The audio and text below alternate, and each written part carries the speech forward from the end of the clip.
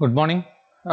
In this session, we are discussing about the second type of tissues. The first one is simple tissue, and here in this second one is the complex tissue.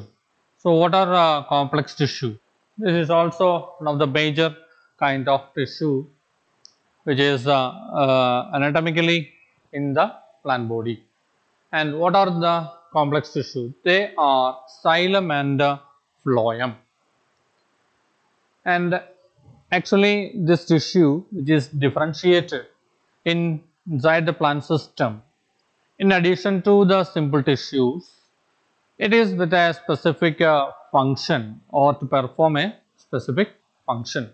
So, the major function or the xylem and the phloem, both the complex tissue which help for conduction of water and food materials. Conduction of water and food materials.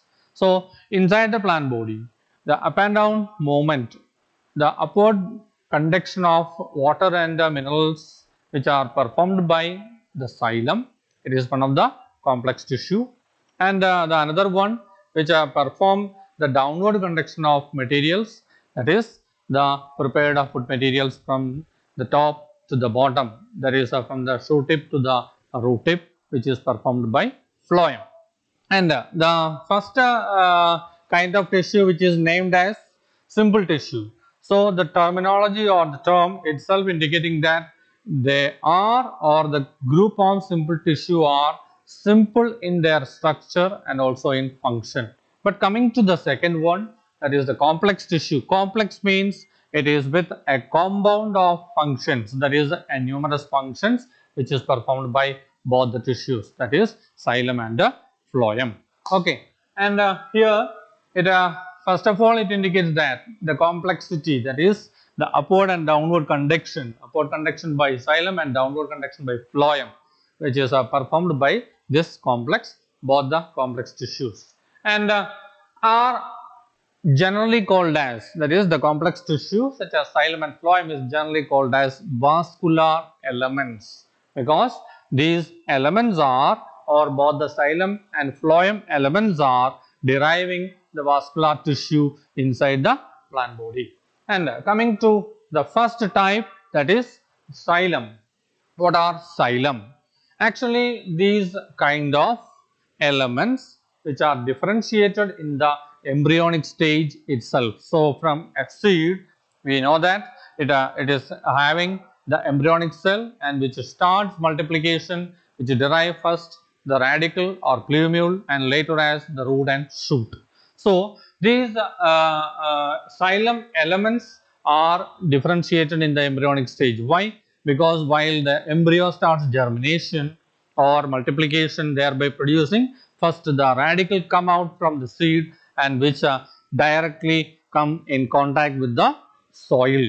So, there the conduction of material, that is the required moisture or water content or some minerals which are also absorbed from the soil system, it is performed by the xylem. So, that is why at the embryonic stage itself the xylem is differentiated, and it is of the position, that is xylem, actually it seems in the apical promeristem forms the primary plant body, which are we discussed in the organization of shoot apex. There the apical region, the promeristem, meristematic cells, that is actually dividing cells which forms the primary plant body. So, inside the primary plant body itself the xylem is getting differentiated. And coming to the xylem or differentiation in the xylem, there are two types of xylem which is derived. One is called as primary xylem and the second one is called as secondary xylem. So, it is according to the time of origin.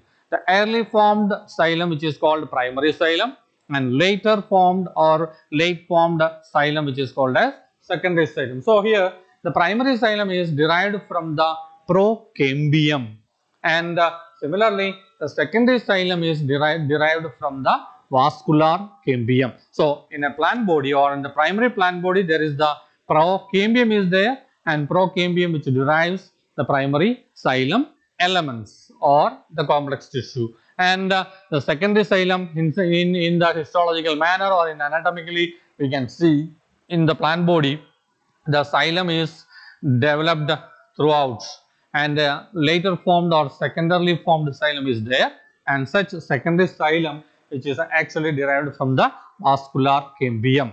We know that the vascular cambium is the zone or site of development or de-differentiation of what the xylem and the phloem elements. So, the secondary xylem is derived from the vascular cambium. So, the kind of xylem element and what are the function wherever it is differentiated, and how it is getting differentiated as primary and secondary xylem, and it is in connection with the histological nature.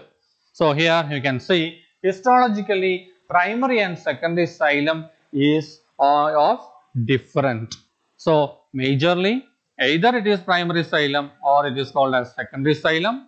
According to the origin or time of origin, it is differentiated into two, and it definitely show such anatomical differentiation. That means not only the time of origin as primary xylem or secondary xylem, in addition to that structurally or anatomically or histologically the primary and secondary xylem is different in nature.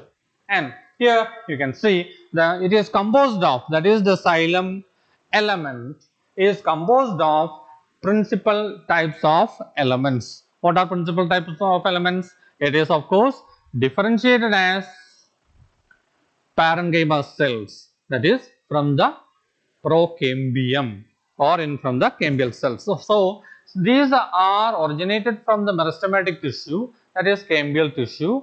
It is of course the xylem is also the type of principal type of element, that is it is differentiated as parenchyma, and later it will show the differentiation and the de-differentiation, thereby timely it will show the complex tissue, that is the xylem show the differentiation, and so that is why it is of principal type of cells or elements. And while observing the nature or not only the time of origin but also functionally it is different, and here you can see the xylem elements are living and also dead cells are there. So, xylem elements derived as primary or secondary, they are in the functional level it is of living cells, but later what happened, the cells become dead and which perform the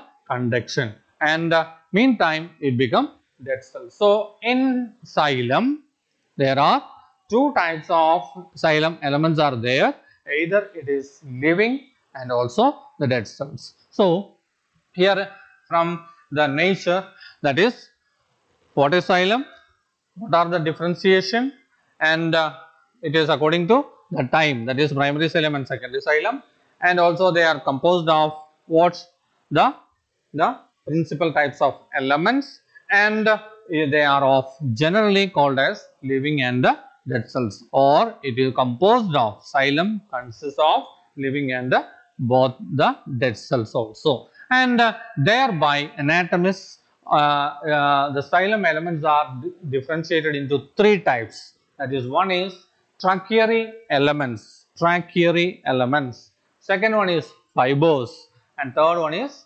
parenchyma. And coming to the first one, tracheiary elements are xylem elements.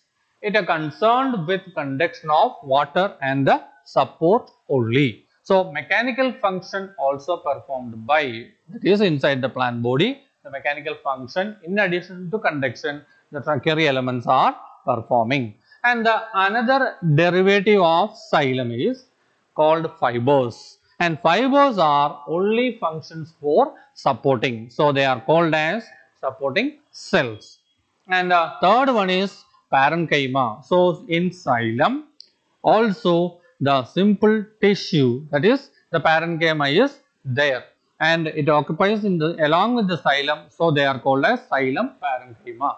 And this xylem parenchyma are generally living cells concerned with the storage of food materials, and it helps for translocation of ergastic substances. So while inside the xylem it is the complex tissue, it consists of three differentiation or de-differentiation into trachea elements, fibers and the parenchyma. So coming to the conclusion, what we see, complex tissue.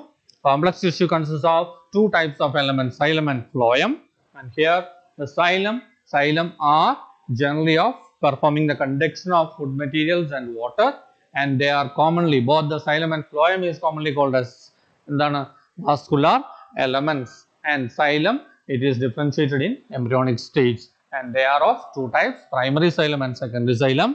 Histologically they are entirely different in nature, and xylem consists of both the living and the dead cells, and there are three categories. One is tracheary elements, the another one is fibers, and the third one is parenchyma. Okay, let us see in the next session in detail about the tracheary elements. Okay, thank you.